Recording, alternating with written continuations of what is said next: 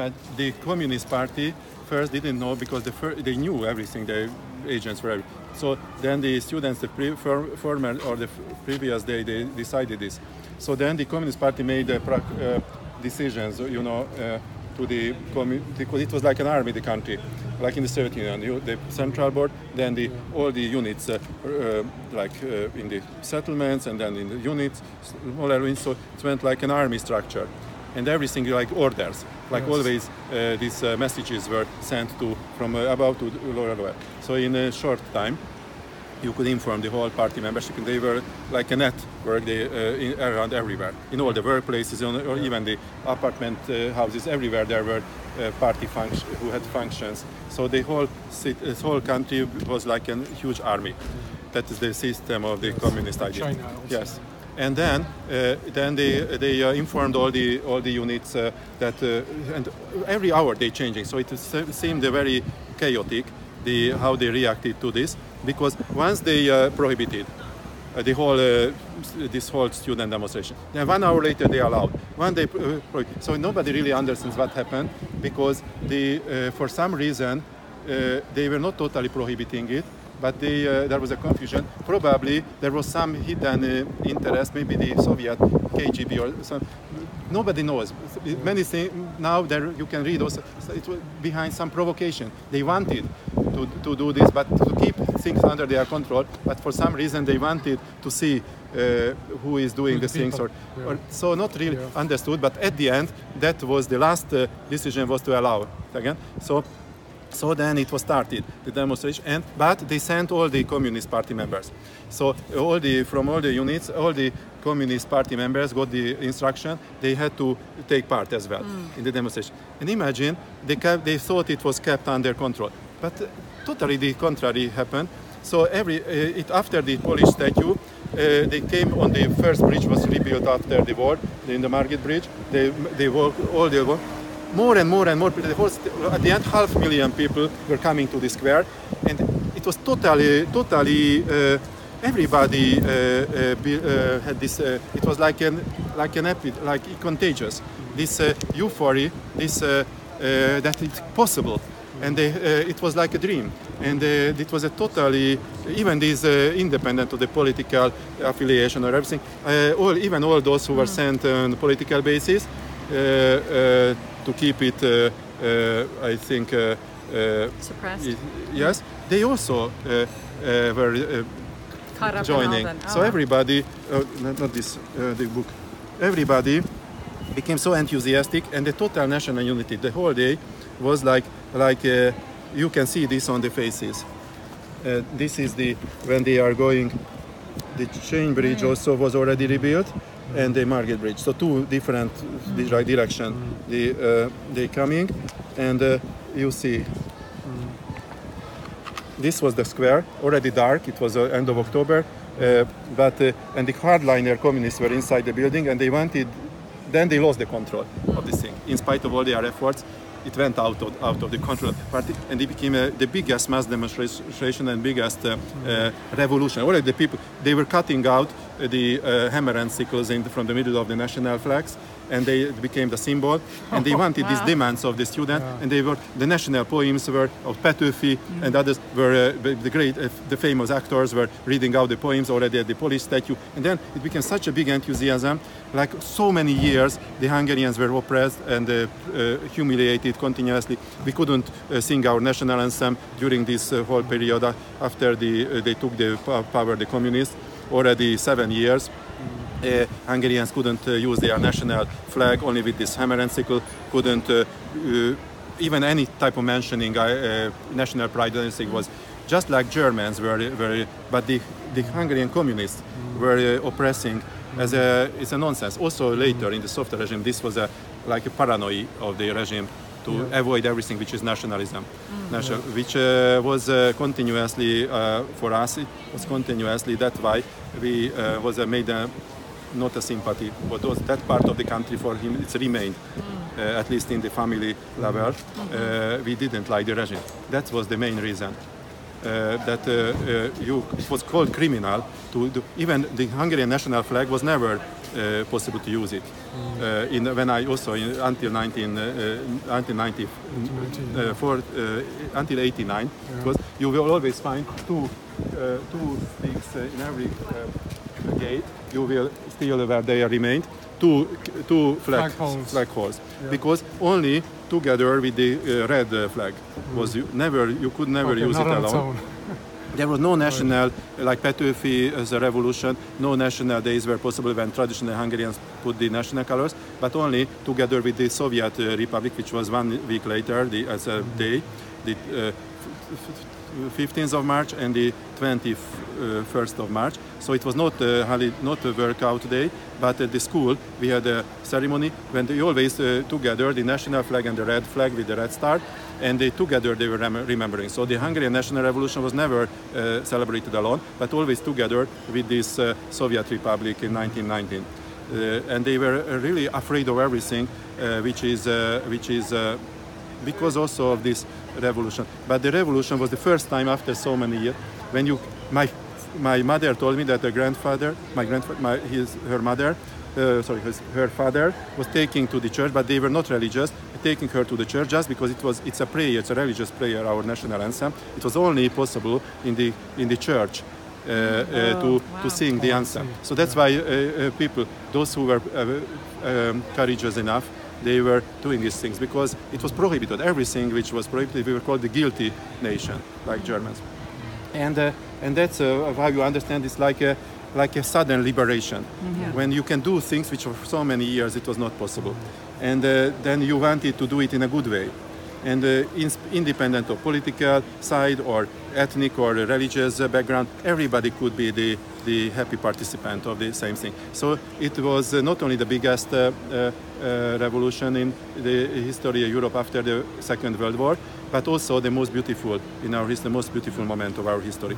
So then, unfortunately, it went to the violent way after. But the first day, no.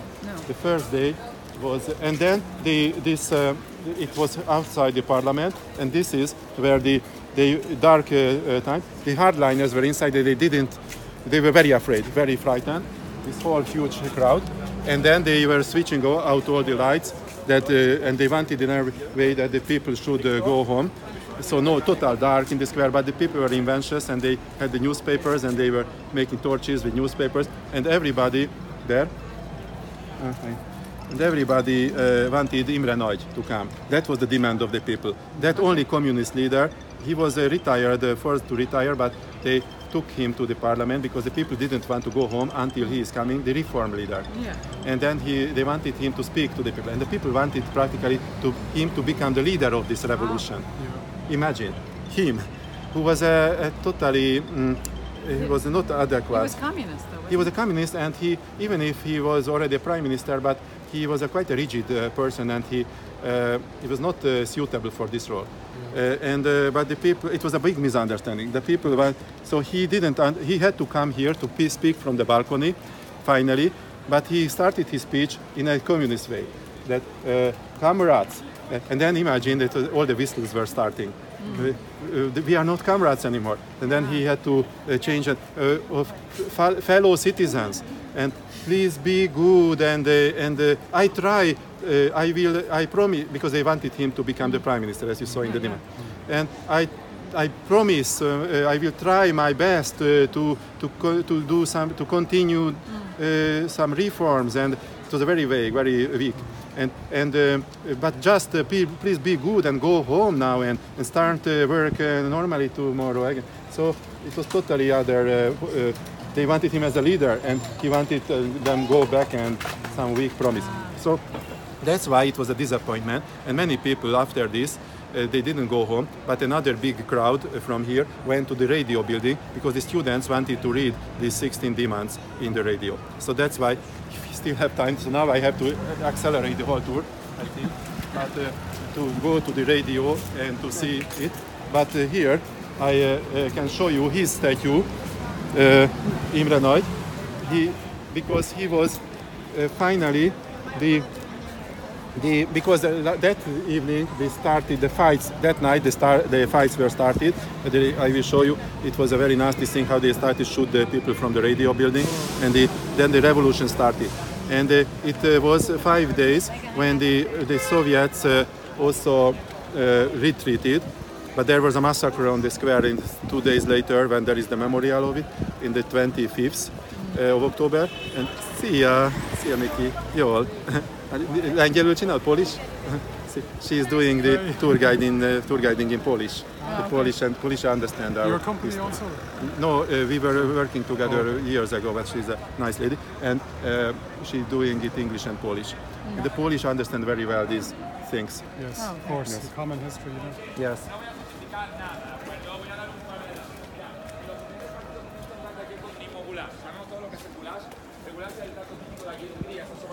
Carne, pimentón, etcétera, etcétera. Era una forma de diferenciarse del comunismo Like the traces of a tank, Soviet tank, and this figure is that.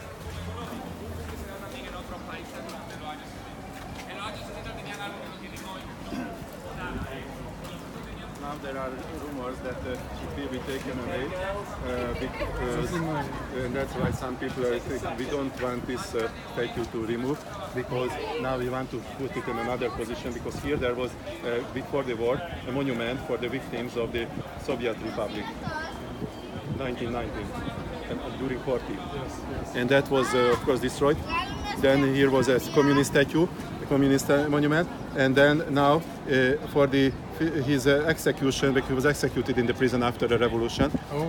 Then for the 1998, the 40th anniversary, this was made, and but he has committed many crimes earlier, so that's why it's now for some, like the government.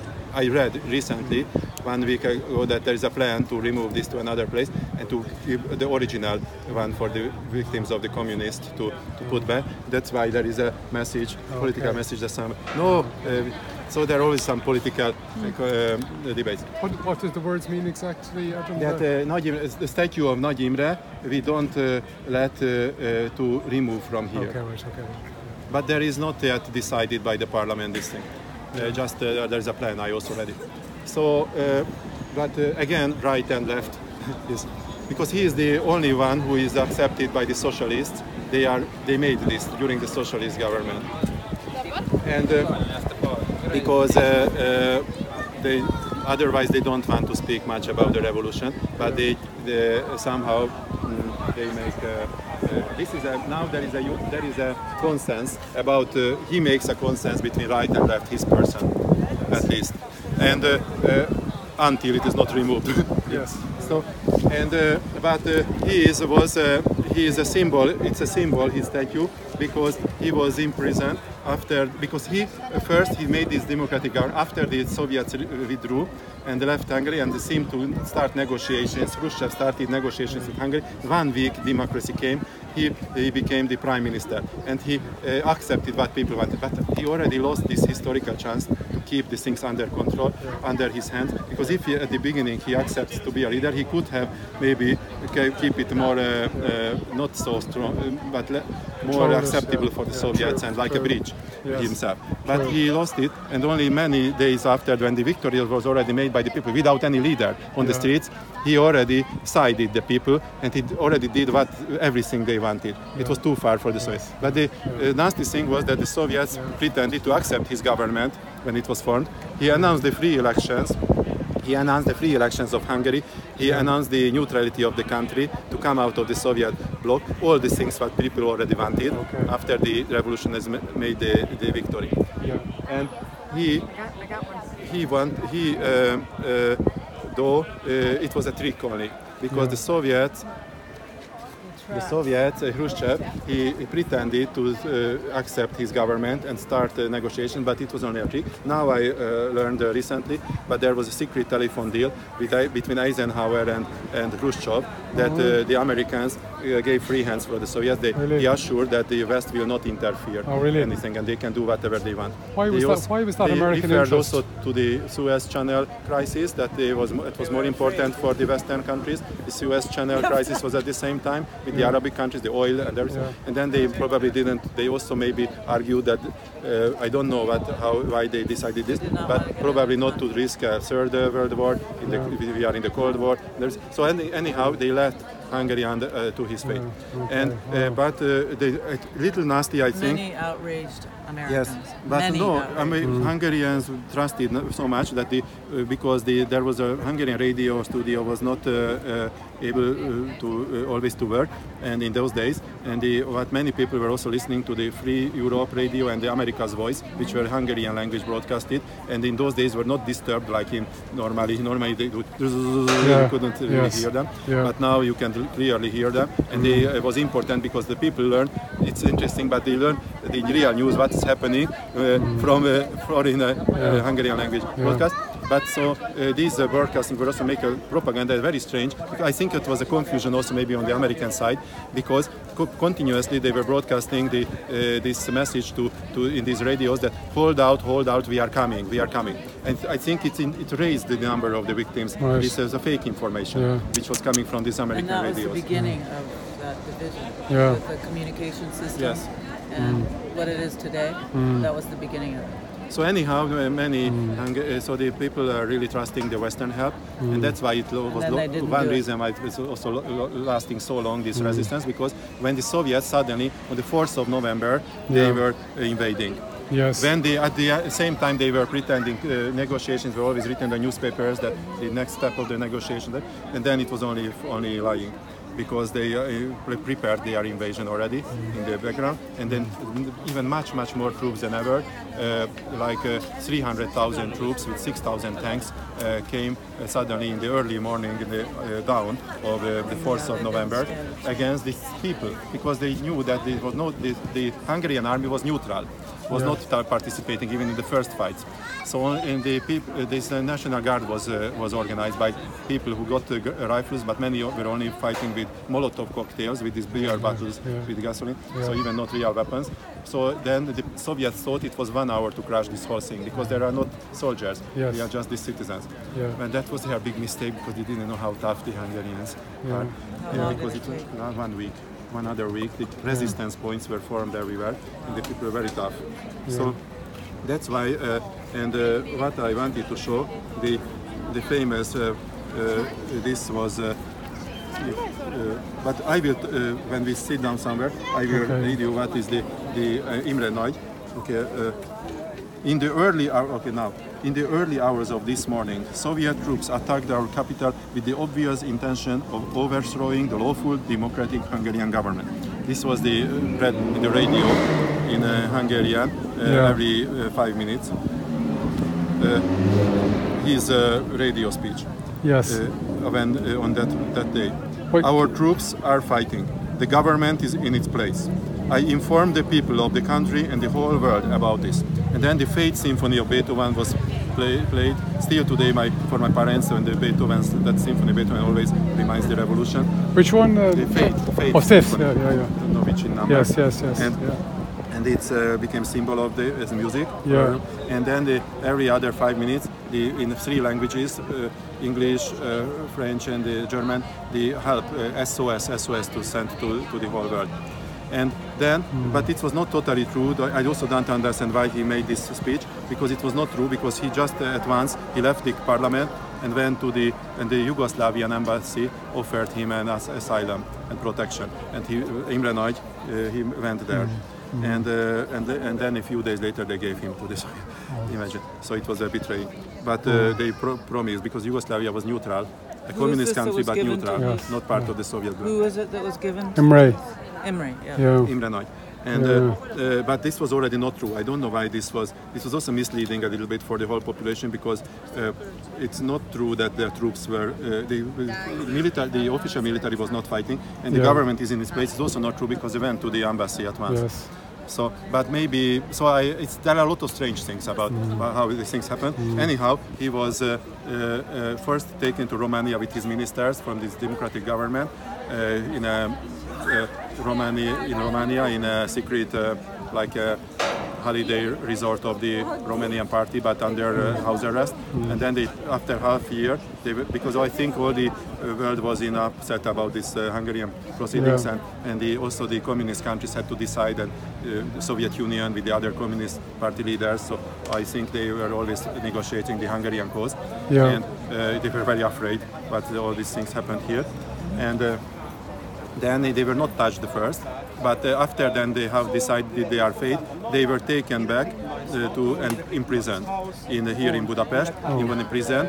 But nobody knew where they were, so they were in the central prison.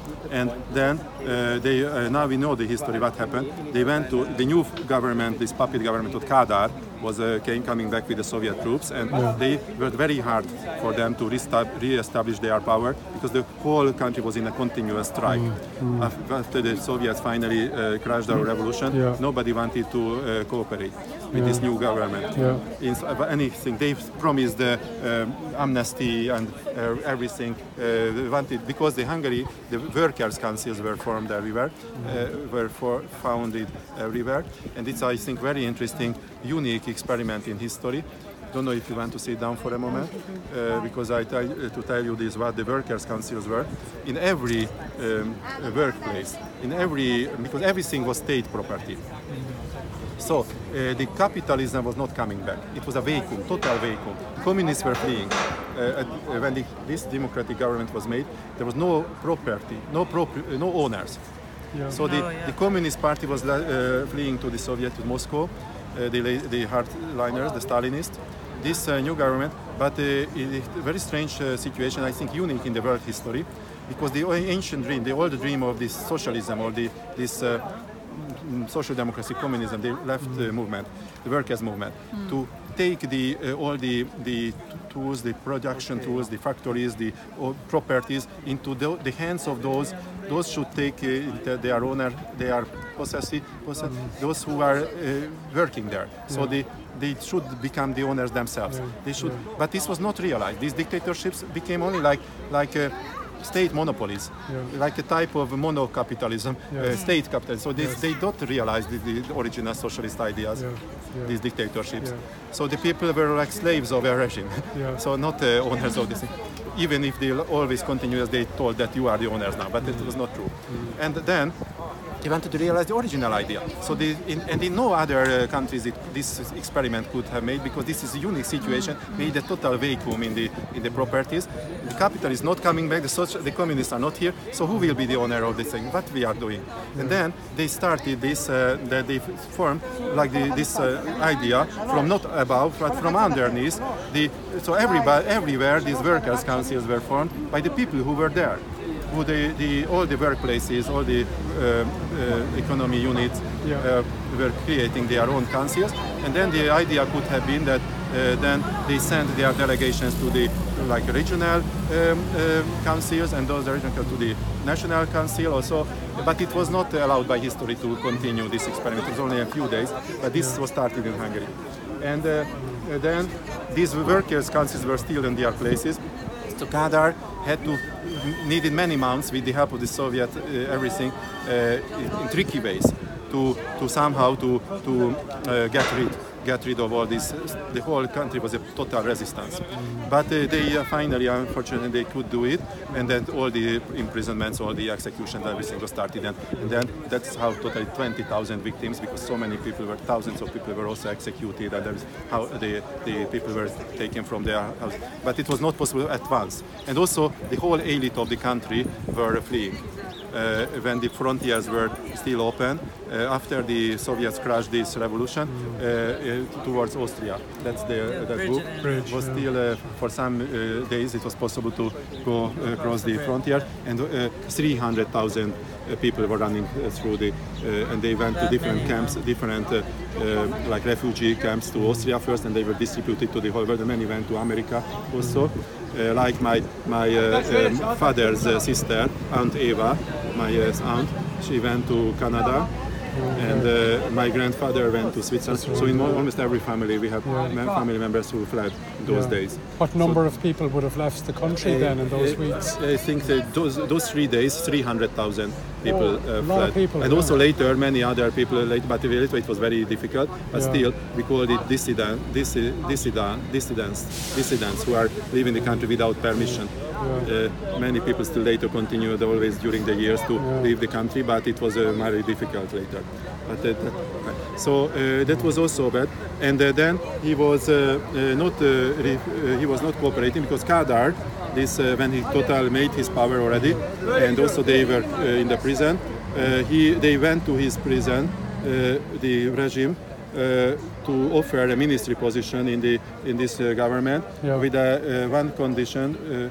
He had to betray this revolution. He had to, in the radio, in the public, to announce that, give a speech that he had regretted everything. It had been a very big mistake, and everybody should support this government.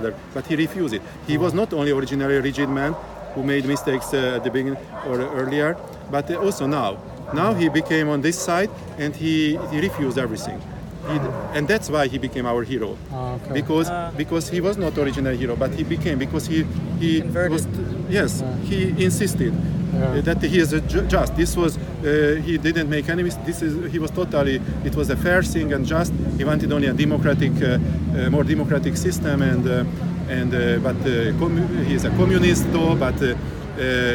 With the democratic ways, it would have been possible, and it's all accusations are fake and totally unjust. So he was stuck. He didn't want to make tricks and everything. Wow. He was in his way, he was an honest person. And then he remained in the prison with his ministers. And 2 years later, in 1958, they were executed. It was like a theater. With a not open trial, but it was only in a very small obituary in the behind page of the newspaper, so it was not at all in the news, but people knew and from mouth to mouth. But it was not an open trial of anything. Kadar. Yes. Qatar so it was a very nasty, really. very Qatar's dirty government. Yes, a very dirty political executions, and as many other thousands of people were executed. For example, young people, many participated in the revolution, young kids. And then they were waiting when they were 18. Imagine this very, very cruel regime, because they waited until they are 18, because the law was that no minors can be executed. And that just was the gift, the birthday gift in the prisons for many who were teenagers when they participated in the revolution, to hang them when they were 18, just on their birthday. Oh my God. Yes, dozens of kids were, and so many others. But this lasted until 1958, 59, and then the whole general amnesties and everything. And then the Kadar's all efforts were to make it in oblivion, that should forget about it. And it was enough for terrorizing the society. And now to everybody should be happy. And then should betray. Everybody should betray it and forget, and we make it a better. Hungary. So that's why when I have a good memories of my childhood, because that was totally different. His slogan, Kadar changed the original slogan of Lenin. I think he was softer than other communist countries, because Lenin told his famous slogan, anybody who is not with us is against us. Yeah. And Kadar's slogan was a little modifying, anybody who is not against us is with us. And it's a big difference. Clever, it's a big difference. This means that anybody can have a place in this society. It's the only condition is that you shouldn't fight openly against the regime. And then, unlike in the 1950s, the people could have their privacy. Nobody will take you because you say this or that against the regime. You can. Only thing is that you keep it in your private. Even, for example, people could go. Okay, you couldn't make a good career then, but at least you could go to the church, you could be religious, you could have your own opinions, make jokes about it, but anything in a very, very, very polite way, and not. And it was called the software regime. So called goulash communism. Goulash communism, because they gave everything a modest well-being for everybody. Everybody can have food enough. drink alcohol, go to the Balaton Lake to have a summer resort, but small ones, one by one, but very small, tiny gardens, but everybody equal. But still, you have the sea resorts and the lake. You have the communist card, and so this was granted to everybody. So already from the 1960s, 1970s, everybody could enjoy these things, which was considered as the state, uncle state is giving you all these gifts. They wanted to keep us as children, but to make us happy. And so that's why Hungary was, by many communist countries, was envied. Because in most countries, except maybe Yugoslavia, Yugoslavia was also a better life, similar here. But in the other countries, everywhere it was worse. It was more strict the control over the people's lives, and they were less happy. I know. So that's about.